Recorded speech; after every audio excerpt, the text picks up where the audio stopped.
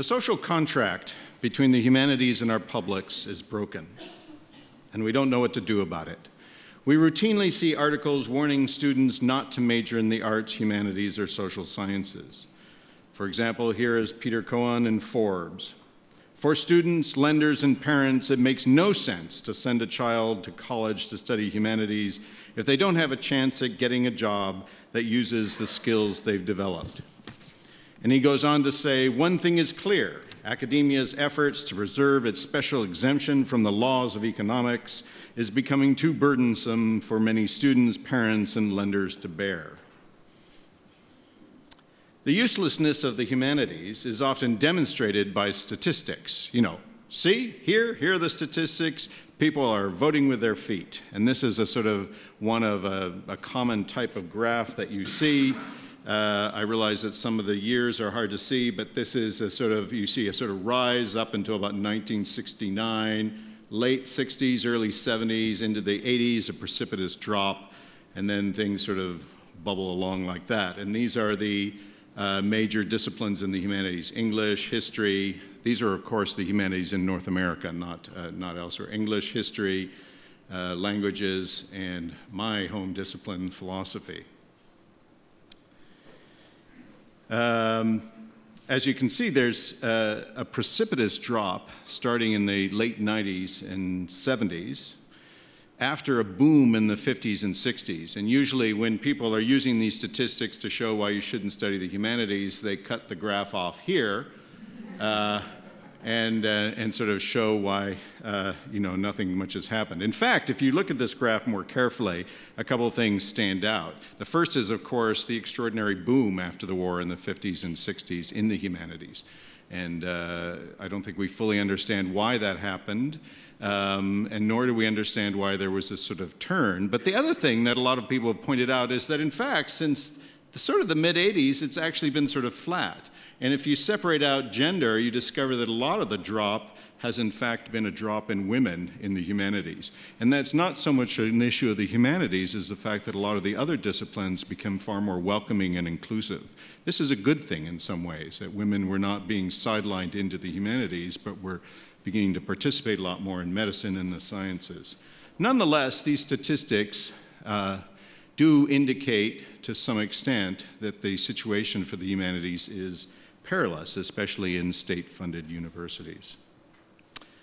There are all sorts of reasons given for the lack of public engagement in the humanities, this breaking of the social contract. In fact, it's become a little bit of a cottage industry, and you can find people routinely defending the humanities with various arguments, and you can probably recite them all. That said, there's one trend in particular for this crowd that I think we need to consider. I'm not going to go into the various arguments, but there's one trend that we need to consider, and that is the argument of disruption. Pundits like Clay Shirky, when they're talking about MOOCs especially, have commented how the universities are about to suffer something very equivalent to what the music industry and newspaper industry have suffered. In the music industry, technologies like Napster and then eventually iTunes allowed people to not have to buy an entire album, unbundling the album and allowing people to pick and choose what they wanted. So there was no longer a sort of industry structure that forced you to buy into the whole thing. Likewise, newspapers have suffered dramatically because, again, people can pick and choose the news they want. You don't have to buy the big 10-pound New York Times with the sports sections and all the sections that you'd never read. And for that matter, you can get your classified ads directly from Craigslist or some other location online.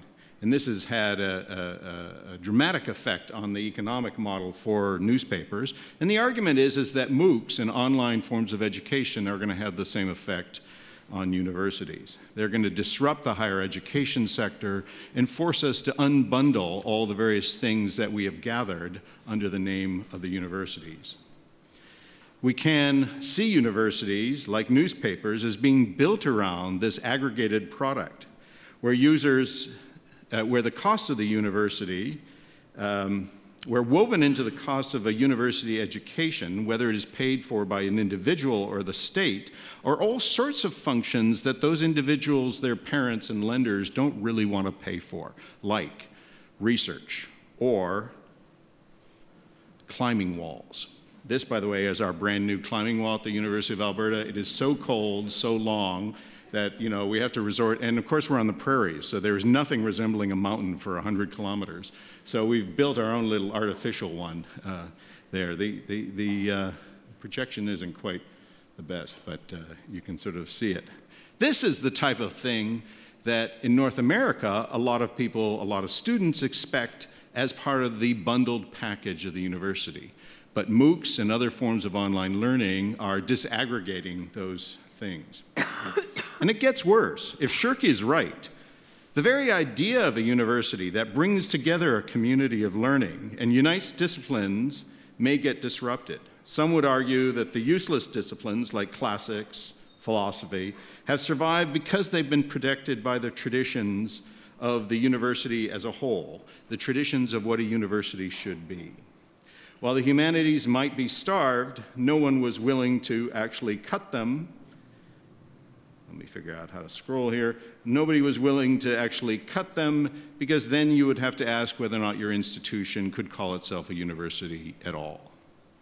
Now, unfortunately, especially with the sort of long-term, slow budget cuts that we're seeing in North America, many administrators feel they have no choice, and we're beginning to see the closing of entire departments, especially languages, and unfortunately, especially European languages, as students vote with their feet.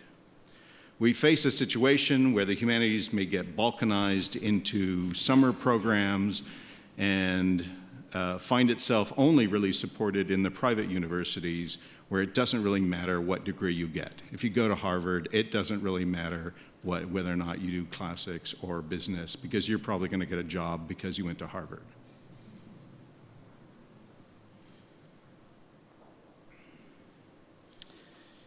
I'm still adapting to this computer. Let's see if I can find my pointer. There we go. Which brings me to the question that I want to address today. How can we organize the pursuit of knowledge so that it re-engages the publics? In particular, how can we use the very network technologies that threaten to disaggregate the university to strengthen it and to strengthen the research functions which many people, many of the taxpayers, which is a phrase we like to use in North America, I'm not sure if it's used as much here, but to strengthen the university and the research function for those taxpayers. I prefer this question, or set of questions, to trying to defend the humanities. And I'd argue that is actually a more authentic question and a more interesting question. Ultimately, we should not be trying to defend the humanities simply because they're there. We should be trying to defend interesting forms of thinking and their traditions. So you can imagine, given this conference, what the solutions are that I'm going to bring you. I'm going to talk a little bit about changing research practice, and then I'm going to spend most of my time talking about citizen research, and specifically crowdsourcing. If I have time, I'll mention something about crowdfunding, and I'll be showing a couple examples from both the University of Alberta and elsewhere. So the first thing I want to do is talk about changes in research culture. And in particular, I want to sort of give you an image of how research practices are thought about in the humanities. That image, and I'm using this sort of Rembrandt here because I think it sort of captures the image, in particular the Cartesian image of research as solitary practice. We've inherited this image from Descartes, and specifically from his discourse on method. And I want to read you a little bit of his discourse on method because I think it is a story that we have absorbed without always questioning it. As I was returning to the army from the coronation of the emperor, I was halted by the onset of winter in quarters where, having no diverting company and fortunately also no cares or emotional turmoil to trouble me, I spent the whole day shut up in a small room heated by a stove in which I could converse with my own thoughts at leisure. Among the first of these was the realization that things made up of different elements and produced by the hands of several master craftsmen are often less perfect than those on which one person has worked. This story, if those of you who have paid attention to the discourse and method, you'll know that in some ways he tells the story of doubt, and that leads to the method. But the irony is, of course, that readers typically sort of absorb the story without actually paying attention to the method or actually doubting Descartes himself. But nonetheless, it's a really compelling story, and this story had a real impact on the reading public of his time, because all of a sudden he was saying, look, you too can be a philosophe. You just have to start by that radical doubt, that radical questioning, that freeing yourself of anything that anybody else has thought, and boiling it down until you get to the cogito, I think, therefore I am. And then, like me, you can rebuild your whole sort of empire of thought, and you're probably going to not bother to actually think about it too much, so you're going to end up rebuilding it the way I did.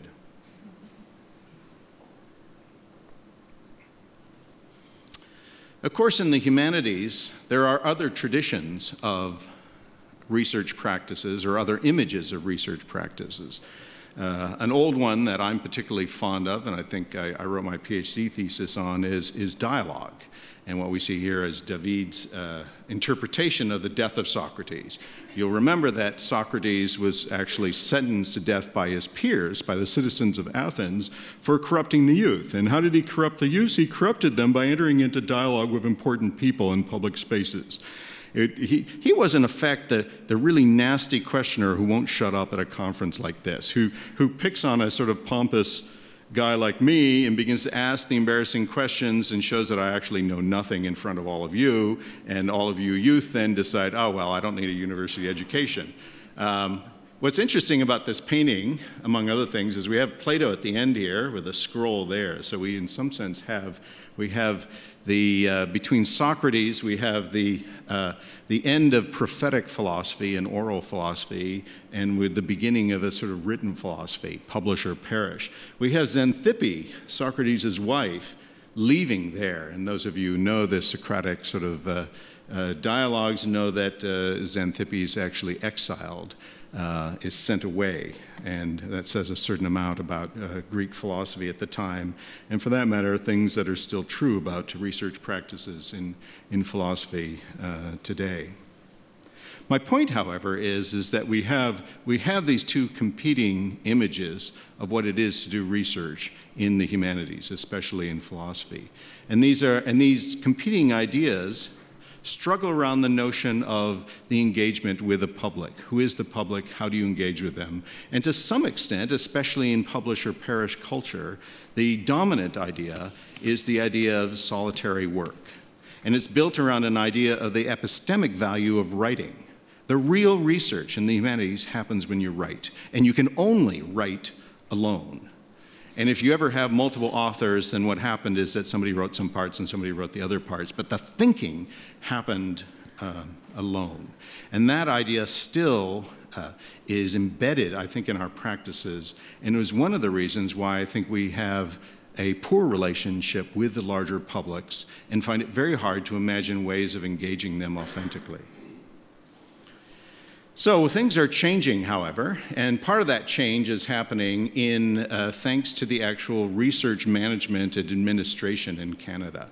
And I imagine this is happening everywhere, but just in February, the Ministry of Industry actually announced an open access policy. If you're funded by the Tri-Council in Canada, which would be the three research councils, social science and humanities is one, natural sciences and engineering is the second, and health is the third. If you're funded by these, you are expected now to make your research available in some sort of open access preprint form.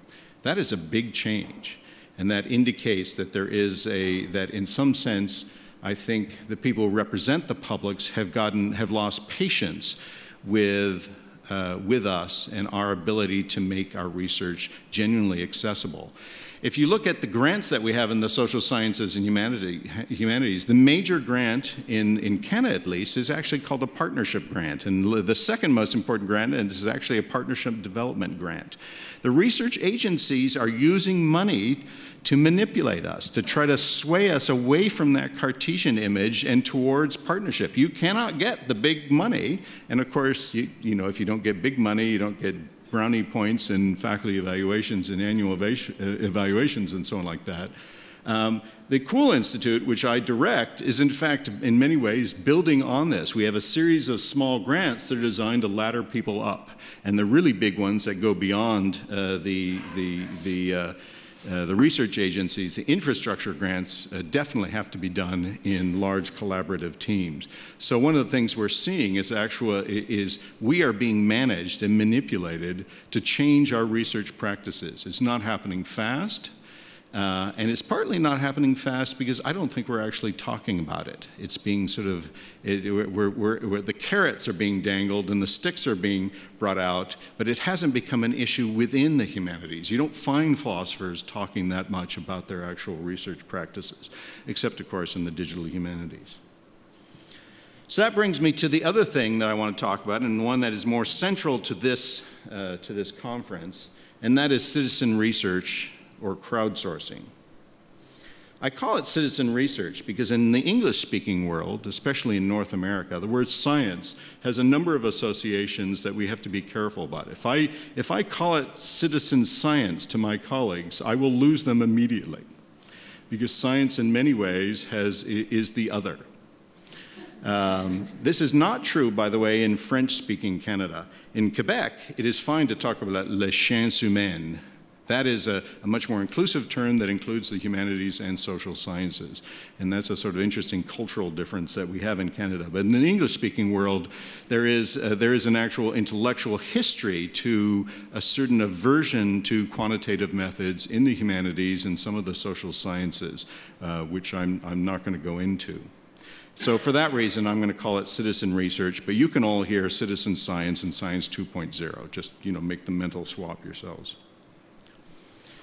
So, how is citizen research being deployed, and how has it been deployed?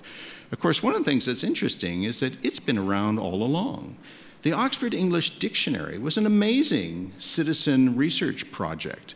You know, it's probably one of the most important major collaborative works of the late 19th and early 20th century. It was started with a sort of paper in 1854. The public appeal went out in 1879. This was an appeal to the English-speaking and English-reading public to read books and make extracts for the Philological Society's New English Dictionary. And you can find that document up on the web. And it's really quite interesting. They actually give a list of the books that they want people to read.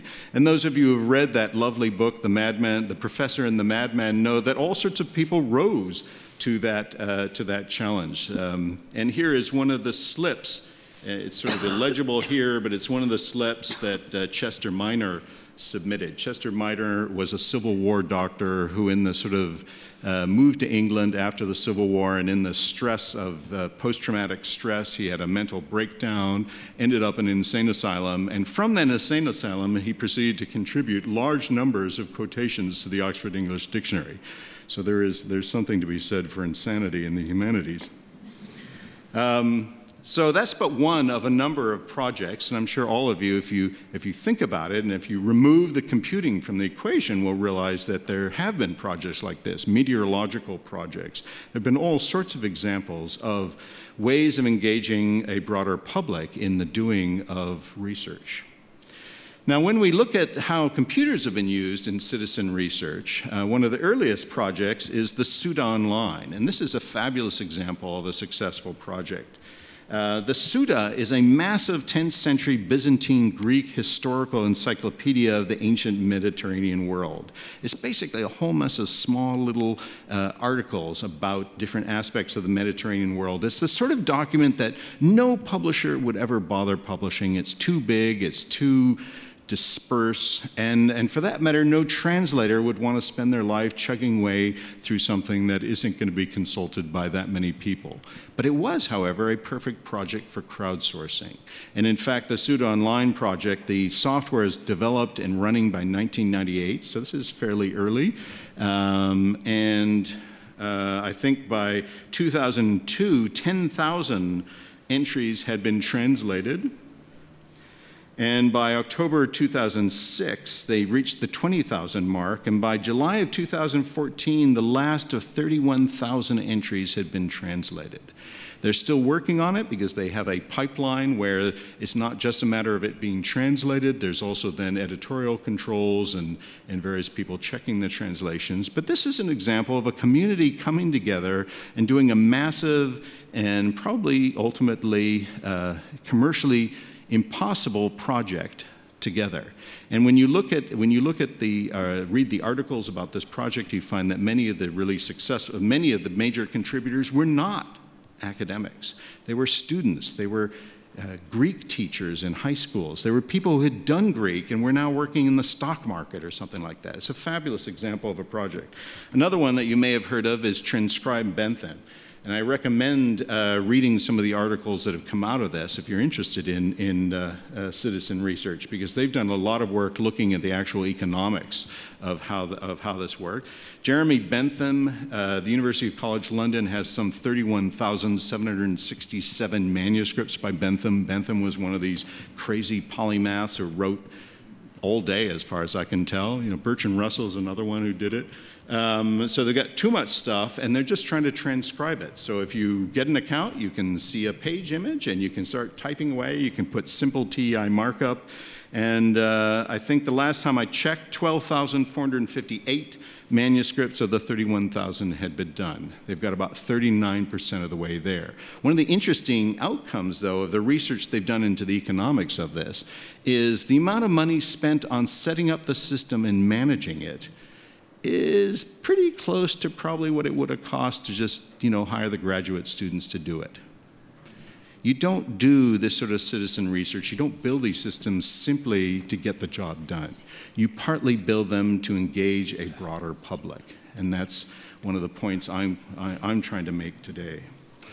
One of the most ambitious projects, which is really only just getting going, is the Open Philology Project. That's a sort of umbrella term that has been launched by Greg Crane, who is the Alexander von Humboldt Chair of Digital Humanities at Leipzig. And Digital Humanities, by the way, is the new name for humanities computing. I'm the old guard, and my program and projects were named back in before 2000. Anyway, he argues that in the humanities, we often don't let students do research, especially in classics. Nobody gets to do research, unlike in the sciences where, students are involved in labs in the summer and so on like that. In classics, you don't actually get to say anything to anyone until you're a graduate student. And even then, you're made to feel really insignificant until you're about 45. And that's when somebody finally pays attention and you make it on the bibliometric scores.